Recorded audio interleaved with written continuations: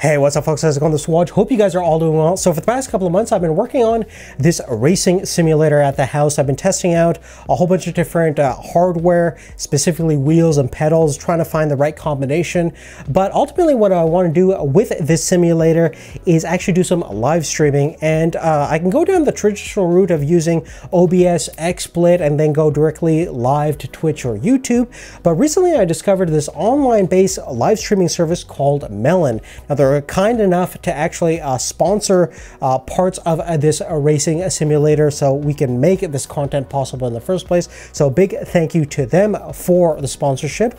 But more importantly, I think the service is really cool and extremely simple to use. It's an excellent way to first start live streaming if you've never encountered any kind of live streaming software before. You don't need a fancy computer. All you need is a web browser, and within a few clicks you can live broadcast or record directly onto the cloud. Now, the cool thing about Melon is you can have different guests, so it's ideal for people perhaps doing a meeting, interview, or podcast that they want to live stream. You can use it for gaming as well, since you can add different capture devices and it can stream 1080p at 30 frames per second. I just want to give you guys a quick walkthrough of the studio interface to show you how easy it is to use and to get started. Okay, so here is the Melon Studio interface. It's extremely well laid out, super simple and easy to use. I'm going to walk you through the core essential features that you need to know straight off the bat. Now, the bottom portion over here, you're going to see your main menu, kind of control settings for microphone. You can mute and unmute. You can select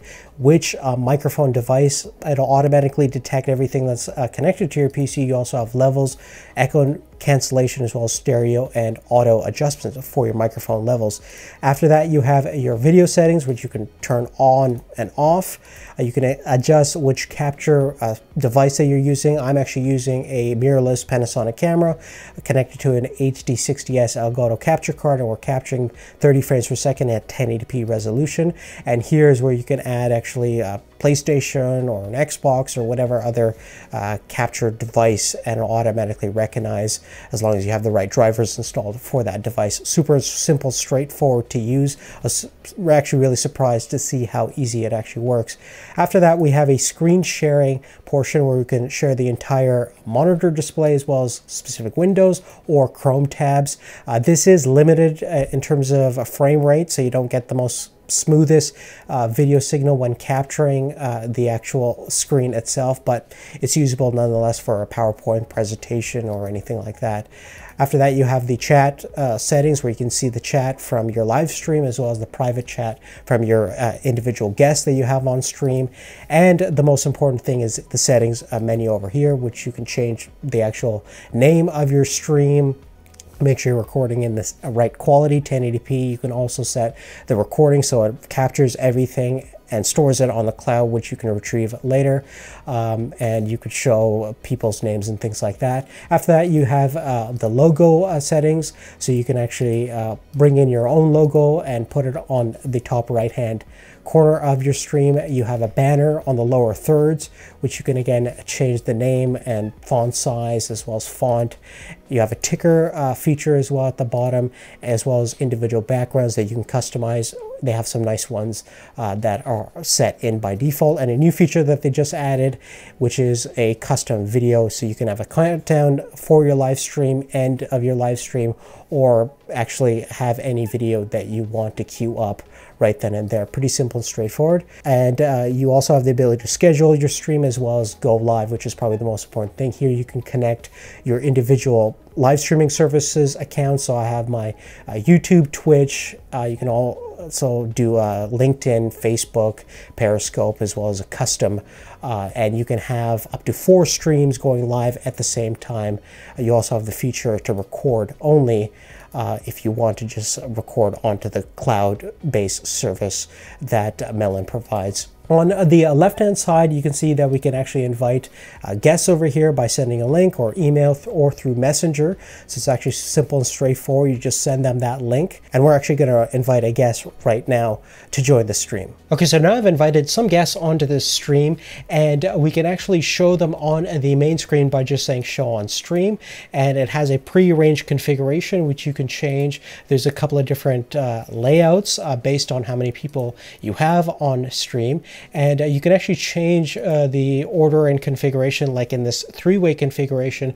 If we want this guy over here to be the main kind of focus of the stream, we could do that, or vice versa. The really cool thing about using Melon, if you want kind of a multi-cam approach without having a whole bunch of different capture cards, is you actually can use any smartphone, tablet, anything that has a camera and internet connection. Pretty much it will automatically work. It actually doesn't need any third-party application. It runs inside the browser of the smartphone, which is super cool and very, very accessible to everybody. It is limited to 720p at 30 frames per second, so the main person primarily hosting the stream will have the best quality video, as you can see, but the other video isn't too bad, and most people's internet connection isn't great in the first place, so I guess that's fine for the time being. But perhaps the quality of the guests in terms of video quality will improve as we move further on. But generally speaking, super simple and straightforward to use. We can go live right now to Twitch or YouTube and have an awesome conversation, podcast, or whatever. Now, I did do some live test streams specifically focused on gaming, and it's important to note that you only have one 1080p 30 frames per second video input on the service right now, which is perfectly fine if you want to hook up an Xbox or a PlayStation with your capture card and record relatively good footage that way. But the screen cap feature that's built in is limited in terms of frames per second, and it's not really going to capture your gaming footage in a nice way. It's great for, again, presentations, or even if you want to have a little commentary box with a video webcam on the lower thirds or something like that, where the quality and the frame rate isn't that important. That's definitely possible. But Melon is really optimized for people that are going to have multiple guests in a meeting or interview type situation. It's excellent for podcasts if you want to produce kind of a talking heads show. It's a fantastic, super simple online based service that I can't really recommend enough for that sort of application. But the really cool thing that impressed me the most is the fact that you can really use it on any platform, whether that's PC, Mac, smartphone. Don't need any third-party applications. It works with the hardware that you have already built into whatever you're using. So super accessible. If you want to try out Melon yourself, check out the description down below. They actually have a free trial, and find out if it's right for you. We want to thank them so much for their support. Without them, this racing simulator wouldn't be possible. We actually have a three-way comparison between three of the best budget-friendly racing wheels that you can get from Logitech, Fanatec, as well as Thrustmaster. You'll find that in the video description or on the channel if that video isn't out already. Thanks again for watching. Make sure you have post notifications turned on so you get our videos once they become available, and subscribe if you haven't already.